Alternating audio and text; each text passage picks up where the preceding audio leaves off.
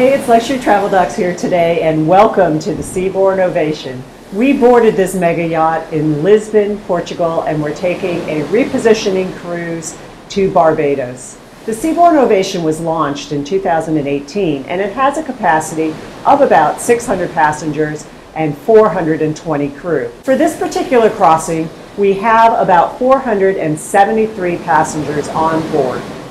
Before we get started, we wanted to remind you that all proceeds from our channel are donated to charity. Please help us help others by giving us a thumbs up, commenting, or subscribing to our channel. Your support makes a difference.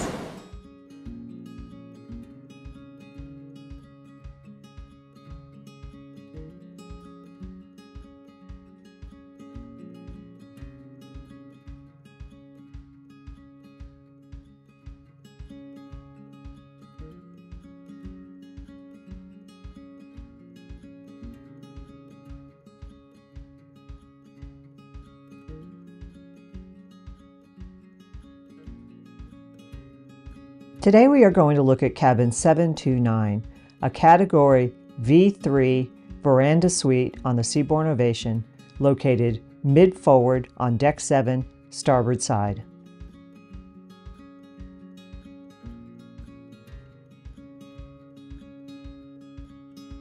The cabin itself is very private from the hallway.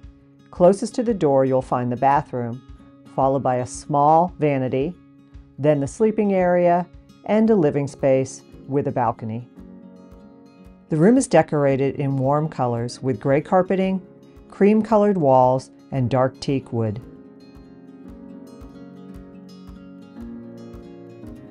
The living space is about 302 square feet with an additional about 75 square foot veranda.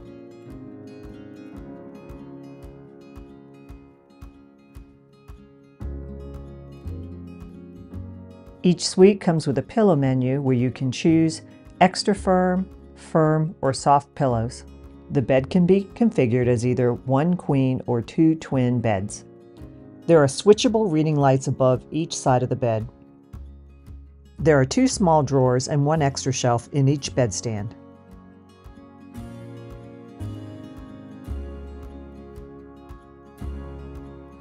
There are plenty of outlets in the room. Next to each bed is one USB-A, one USB-C, one EU, and one US outlet. On the phone next to the bed are two additional USB-A outlets.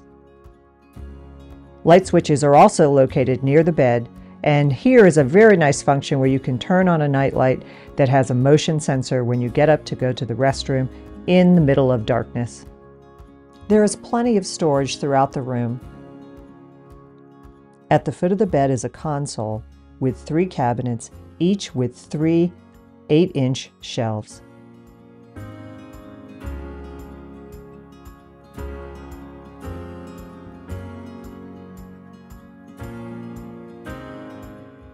There is one EU and one US outlet above the console.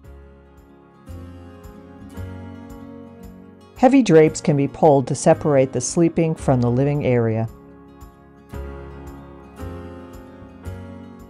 There are 2 large cabinets on each side when entering the living area. On one side is a bar setup with glasses, filter water that is refilled twice daily, your choice of complimentary wine and spirits, and a small refrigerator stocked daily with your choice of mixers, sodas, refrigerated refreshments, and ice. Seabourn primarily has Coke products, but Pepsi products are available as well.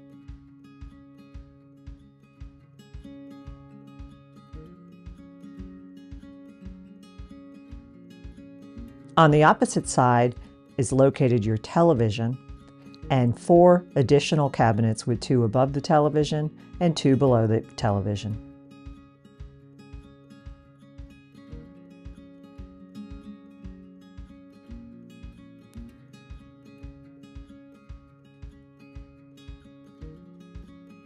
The television has an excellent selection of live channels, television on demand, and movies on demand.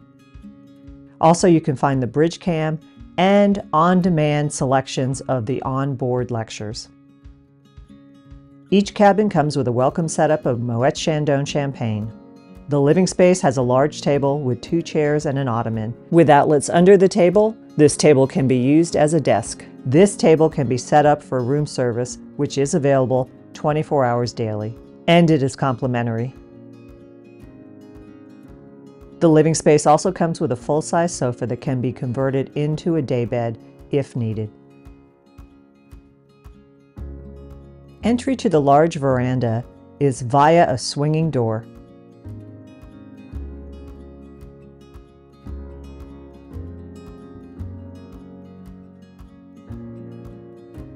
The view is unobstructed above and below this cabin. If you are traveling with friends or other companions that are adjacent to you, ask your cabin steward to open up the dividers between your verandas. On it you will find 2 high-back chairs with lumbar pillows and slide-under ottomans, as well as a table. There is 13 inches of clearance under each bed so that you may store your luggage there easily. We were able to fit 2 rolling duffels without any difficulty. What we usually do is travel with a carry-on backpack, and we usually store our carry-ons inside our rolling duffels and then place them under the bed.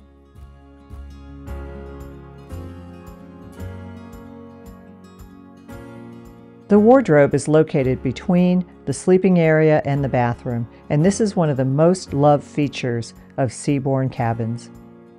Inside there are 4 hooks where you will find your hairdryer, slippers, and then a tie rack next to them.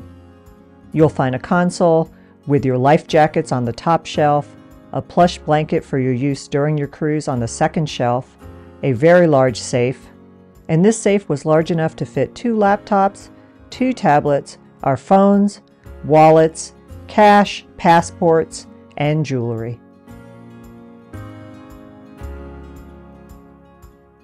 Below this are 4 large drawers.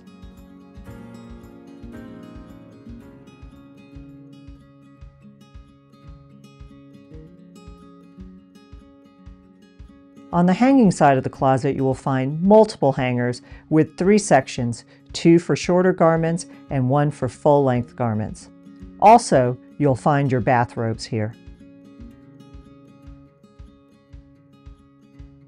Climate control are located next to the closet, and we found the climate control in the room to be very responsive and comfortable. There is a small vanity with a stool outside the bathroom. It is not lit very well and does not have a magnifying mirror. It does have a small drawer for storage and an EU and a US outlet. On all cruises, we personally bring a magnifying suction cup mirror that we can move anywhere around the room, including the bathroom, the vanity, and even the veranda doors. The bathroom is located near the cabin door, and this is really another beloved feature of Seabourn cabins. It is spacious and well lit and maximizes space. There are 2 sinks and a separate shower, as well as a large, well-lit anti-fog mirror. There are grab bars in the tub, next to the commode, and in the shower. There are handheld shower nozzles in the tub as well as in the shower. There is a retractable clothesline over the tub. Ask your cabin steward if you need a shower chair, as this could be placed in the shower or in the tub. There is an extra vanity mirror that has a regular magnification on one side and a 10 times magnification on the other side. Obviously, you can move this around the room if you want different lighting, although the lighting in the bathroom is excellent.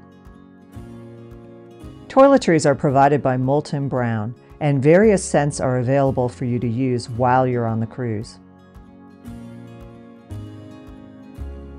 The shower is next to the commode with a glass door. There are 2 shelves inside, as well as a fixed and a handheld shower nozzle. There is also a grab bar inside the shower.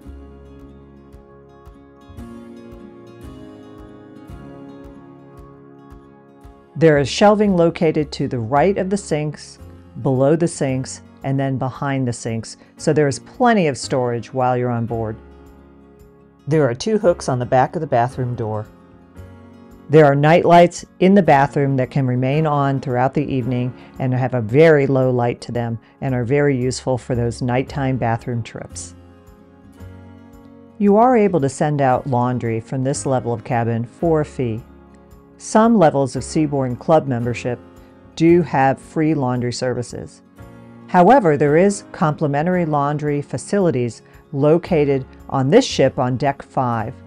There are plenty of washers and dryers, irons, free detergent, as well as a steamer.